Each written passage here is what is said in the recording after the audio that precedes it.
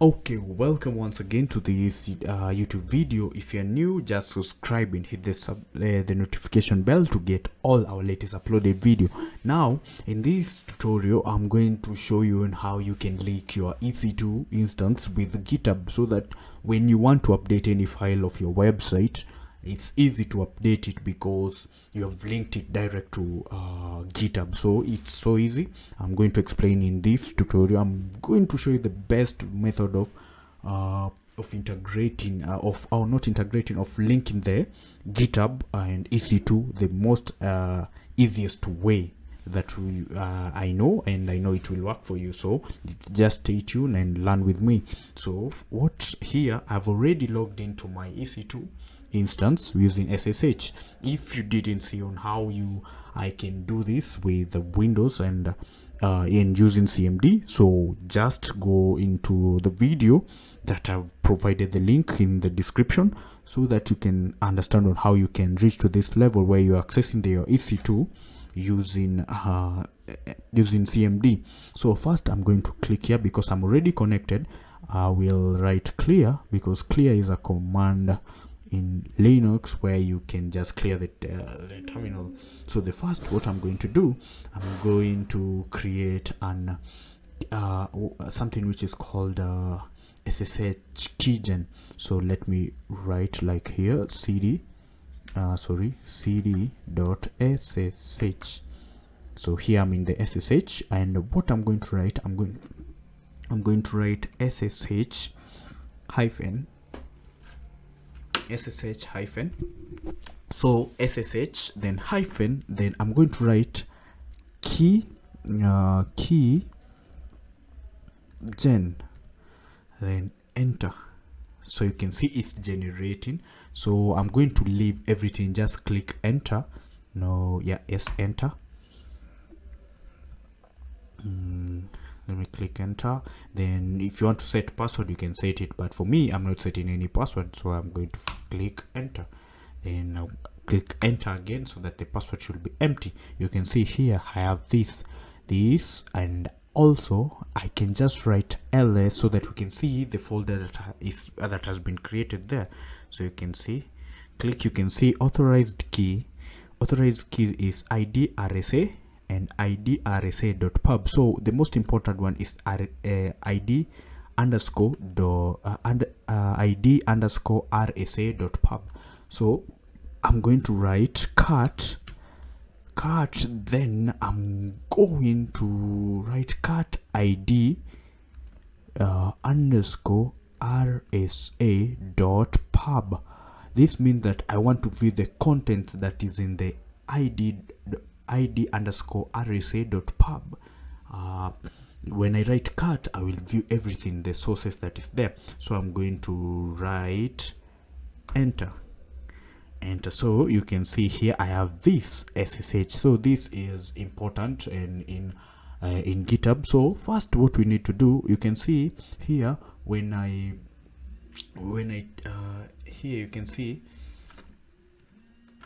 Okay, let me now first try to link to clone a GitHub repository on the main page. So let me first do this cd not cd space dot then enter.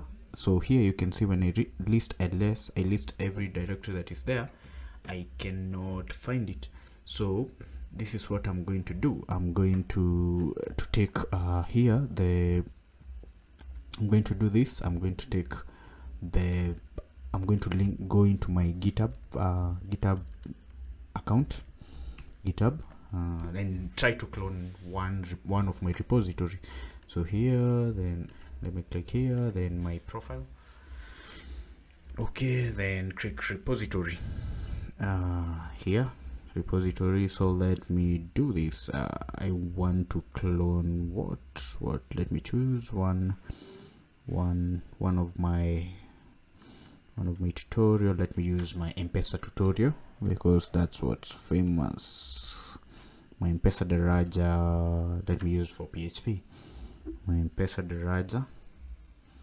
Okay, I'm going to do this. I'm going to copy. I'm going to take this SSH here. I'm going to clone with this SSH, because HTTP you cannot clone it using that, because in August 2019 they changed on how you can authenticate with it. So the best one is use SSH. Now I'm going to do this. I'm going to git clone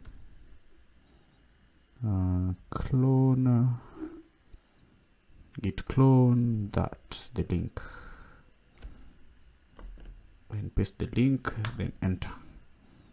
So cloning, you can see, are you sure you want to continue cloning? So when you click yes, you see I have been denied because there is no public key which is here. So that's why we want to link, so that we can be enabled to clone this repository. First I will go into my profile, my profile, sorry, not my profile. You just click setting your profile, then you can click settings. After settings, you can come here at SSH and GPG keys, then click here there.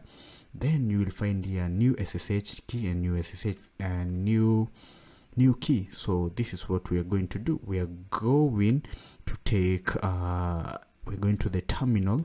Then let me clear first so that I can repeat the process of getting the contents here. Clear. Then I'm going to do this. I'm going to do cd then .ssh, enter. Then I'm going to do cat ls, so that you can see then what is there. Then I'm going to take this, and then I'm going to do this cd, not cd, I'm going to write cat dot that, then enter.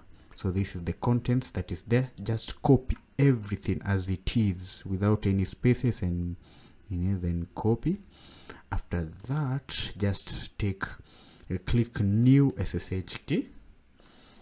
Then you can write any title. For me, I'm writing demo keys. I'm writing anything, E or EC2. Then I'm going to paste here the keys.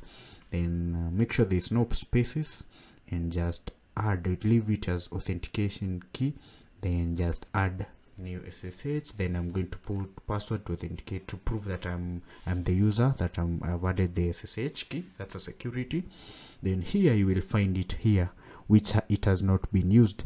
So what I'm going to do, because this means that we've already linked the GitHub account. So this is what I'm going to do. So I'm going to test on if we have connected direct to GitHub, so that I can see if I'm okay, if it is connected successful. So this is how you test it if you have connected to the SSH.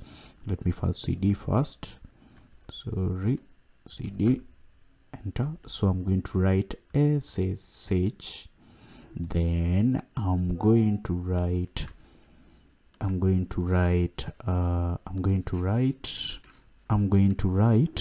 git space, let me leave a space, git then you write here at github.com, then just enter, and you can see here allocated request. You can just leave this one as failed, but you can see Alvin Kiveu _ which is my username. You have successfully authenticated, but GitHub does not provide access with that. But let's do this.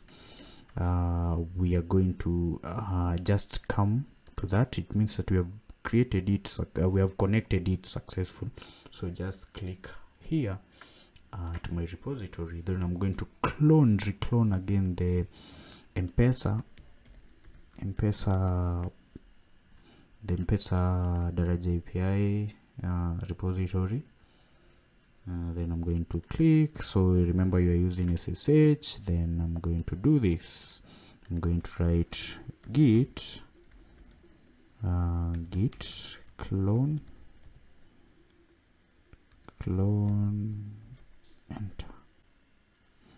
So git clone, then click enter. Sorry, I want to paste it. I'm confusing Windows and Ubuntu.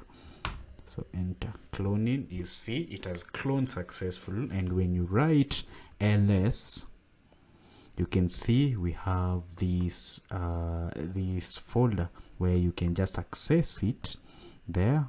cd, then I've accessed the folder. It means that I have cloned it. So ls, and I can perform any git